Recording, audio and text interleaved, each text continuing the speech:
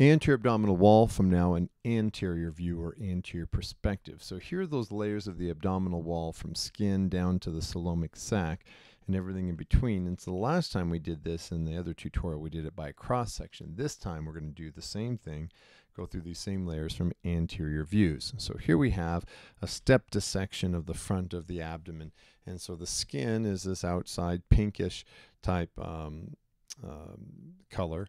And if we now take a look at the dermatome picture of the body and take a square and blow it up, we'll see that the abdominal wall is segmentally innervated by the intercostal nerves. We know they're intercostal nerves because the T7 represents the T7 spinal nerve, or the thoracic 7 spinal nerve, which is associated with the T7 spinal cord, spinal vertebral level, and neurological level.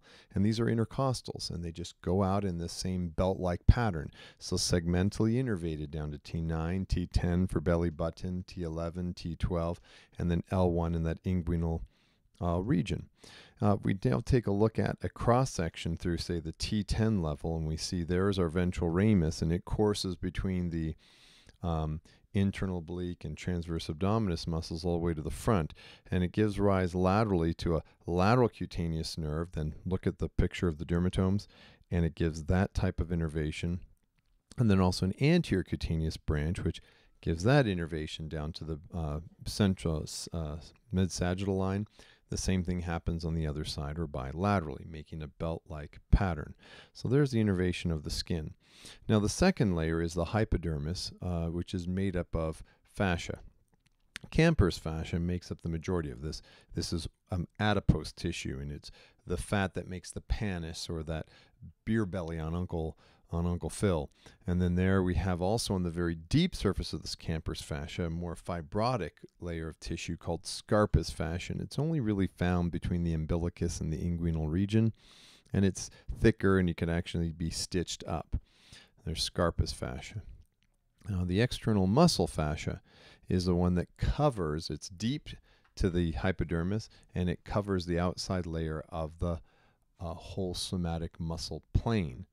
And whether you know this or not, to be honest, it doesn't so much concern me. Now the muscle in the aponeurosis layer, this is the layer that comes from those somites, those hypaxial muscles. And there's a subvertebral muscle, 4-layered lateral wall muscle, and ventral strap muscle, like we've covered before. I'm going to, just for the order in which I cover, I'm going to switch. So I'm going to cover the 4-layered lateral wall first, and then actually I'm also going to cover the ventral strap. I'm not going to talk about the subvertebral muscle right now. That's the psoas, because that's going to be in a posterior abdominal wall lecture. So really I'm going to focus on that 4-layered lateral wall and the ventral strap muscle. And there's 4 layers, and I'm going to talk about layers 1 and 2 because it's really just one muscle, our external oblique muscle that we see coursing along. The word oblique means at an angle, and external is outside. And so at an angle, these muscle fibers course from the ribs all the way down, and then the muscle stops near the midclavicular line, and the external oblique aponeurosis is the anterior projection that goes to the very midline and connects to this white line called the linea alba, which simply means white line, and knits both the external oblique on the right and the external oblique aponeurosis on the left, knits it right down that midline. Let's take a look at some cadaver dissections for a minute. So there we have the external oblique muscle, the superficial layer, and there's the deep layer, the external oblique muscle. And so they're dissected, a really fine dissection by Sean Miller here that shows this nice 2 layers, and then there's that deep layer again. So the external oblique really has 2 layers to it. Layer 3 is the internal oblique muscle, and that muscle courses many parts at a right angle to the external oblique, and then also when the muscle stops, the internal oblique aponeurosis courses right to the midline and fuses in that linea alba, that white line in the middle.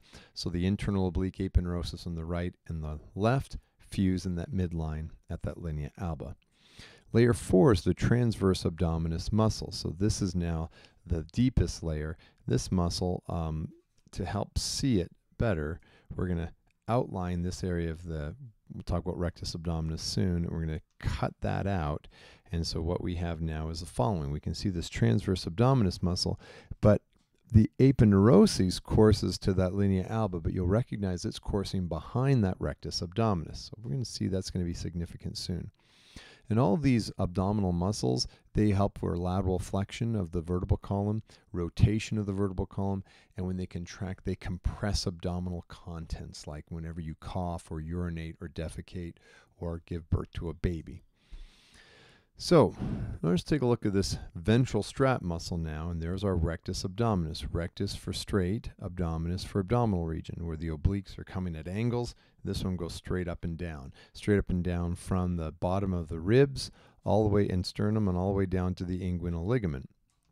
And the linea alba separates the two bellies of this rectus abdominis. And notice these intersection tendons that are in between that give the it's actually an 8-pack, most people call it a 6-pack appearance to the rectus abdominis. This helps with flexion of the vertebral column.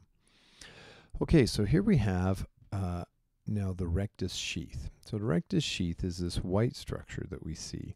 I'm going to dissect it down so we now see the back of this rectus sheath. This line represents a cross section above the umbilicus, and it's got the layers we've discussed. So there's our external oblique and internal oblique, transverse abdominis. There's our rectus abdominis, and there's the linea alba. Now this yellow arrow represents the external oblique and part of the internal oblique aponeurosis as it courses over the front of the rectus abdominis and fuses at that linea alba. The second arrow represents now the transverse abdominis aponeurosis and the posterior lamina of the interoblique aponeurosis, and it courses behind the rectus abdominis to fuse at the linea alba. So recognize there's an anterior, an anterior and posterior lamina to that. Now here we've got the cross section below, lower down, and recognize what happens. There's our external oblique, internal oblique, transverse abdominis, rectus abdominis, and linea alba, but recognize that all three of those aponeuroses course in front of the rectus abdominis, and there's no aponeuroses that course behind. So the only supportive tissue behind the rectus abdominis down this low is this transversalis fascia. And so this arcuate line is the anatomical name given, where the transition where above the arcuate line, the aponeuroses course in front of and behind the rectus abdominis. Below the arcuate line, all the aponeuroses only course in front of that rectus abdominis muscle. Here we have now the internal muscle fascia, or that transversalis fascia, and it's all this fascia that's outlined where the purple arrow just went down. This is now deep, not to be confused with the transversalis aponeurosis. Transversalis fascia is this internal muscle fascial layer, that other part of the sandwich that on the inside of the somite muscles. The preperitoneal fascia is this yellow fascia, and I'm showing it in cross section because I don't have a good illustration from the front to show it. The main thing is this is the fascia that's going to anchor or attract the parietal peritoneum to the body wall. So to show the parietal peritoneum, here we've got a coronal section through the anterior abdominal wall, the coronal section, and it's a posterior view. Okay, so the green arrow is showing the parietal peritoneum on the internal surface, and that parietal peritoneum is as that extraperitoneal fat attaches it to the body wall, covers some structures, and so we call this the lateral umbilical folds. The lateral umbilical folds are simply an elevation in this parietal peritoneum for the inferior epigastric artery and vein, or inferior epigastric vessels, and it's paired, so that's why it says lateral umbilical folds, one on either side. The left side of this illustration has parietal peritoneum, the right side does not. The medial umbilical folds course all the way up to the umbilicus, and these are the obliterated umbilical arteries, one on either side, and this is what's bringing, and when this was a fetus, bringing blood away from the heart into the umbilicus, out into the umbilical cord, into the placenta. And they're obliterated because they're not functioning anymore. And then the median, unpaired, right down the midline, coming from the bladder, is this median umbilical fold, and it's surrounding the obliterated urachus, which is the structure that was taking urine from the fetal bladder into the umbilicus, out into the amnion. amniotic sac. So there's the urachus. And I believe that's it. I lied. I thought I had one more. That's right, the falciform ligament. This is also coming from the umbilicus, that little hole in the middle. And the falciform ligament is important because it ignore the bladder. That's a mistake in my thing. So this falciform ligament is coursing from the umbilicus all the way up into between the two lobes of the liver, and it houses the round ligament of the liver, which is the fetal remnant of the umbilical vein coming in from mommy through the umbilical cord, through the umbilicus, and then into the fetal circulation. Now, I think I'm done.